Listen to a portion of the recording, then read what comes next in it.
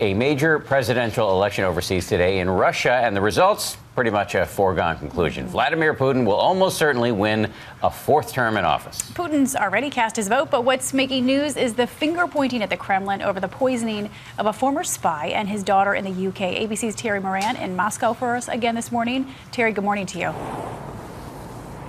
Good morning, guys. A beautiful election day here in Moscow. The voting's actually already begun across this vast country's 11 time zones. And Russians go to the polls today with their government facing more suspicion around the world, more sanctions, and more economic challenges ahead. But for all that, they tell pollsters this country's going on the right track under Vladimir Putin.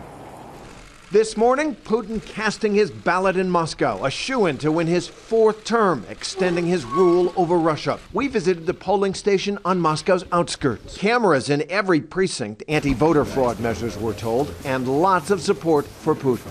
Who did you vote for? I voted for our current president, Vladimir Putin, she tells us. He guarantees us peace, a good life.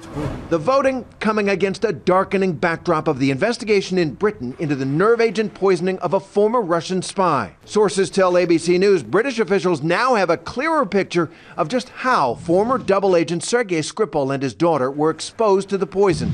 They believe the military-grade nerve toxin was used in a dust-like powdered form that had circulated through the ventilation system of Skripal's BMW. Scotland Yard releasing this surveillance video and asking anyone who saw the car that day to come forward. Another possible clue? Sources also tell ABC News that Skripal was shouting and acting incoherently in a restaurant just before he and his daughter collapsed, symptoms consistent with the early stages of exposure to a nerve agent. We will never tolerate a threat to the life of British citizens and others on British soil from the Russian government. Russia still vehemently denying the accusations that it was behind the attack, expelling 23 British diplomats and shutting down a consulate. We know for sure that it is not us, and we know for sure that in that case, the real criminals, they are still out. Russians, by and large, just don't believe these accusations. They say the whole attack doesn't make any sense. They are also being told a very different story. The foreign ministry not only denying the charges against Russia, but pointing the finger at other countries, the U.S., the UK, the Czech Republic, Slovakia, and Sweden.